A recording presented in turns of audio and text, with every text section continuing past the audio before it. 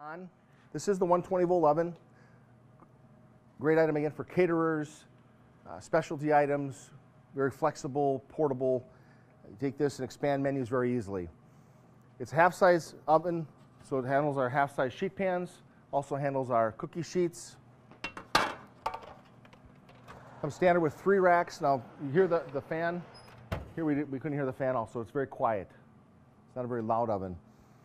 One rule of thumb when you're cooking with convection heat, you might want to turn the temperature down a little bit from the recipe. If you have the recipe for a conventional oven, convection ovens, typically you turn the heat down a little bit. Rule of thumb is about 50 degrees, or you can adjust your heat times as well. The broil function on this oven is dependent that you turn off the bake function. So on the bake function dial, you turn it past the high setting, and you'll see a little icon on there for the broiler. In order to get the broil function on, you do have to adjust that on the bake timer, or excuse me, the bake thermostat. But this one is dependent on the timer. So if I turn the timer off,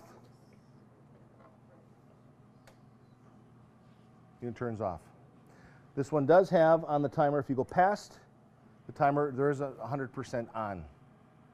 It's a small specialty oven. We're going to use it just to expand offerings, be portable, flexible. Okay, so this oven again, perfect for caterers. Here, I'll just put a couple items in there just so we, I guess, verify that it does work. A couple of small little items that a caterer would use, some quiches, some little seafood items in. Another, just some rolls, fresh rolls or something like that, right? That a caterer might use, or at a satellite cooking station, say out in a restaurant, you've got a nice little area that bakes the bake station, and they want to cook the rolls fresh to order. You put some rolls on there, warm them to order, or bake them to order rather.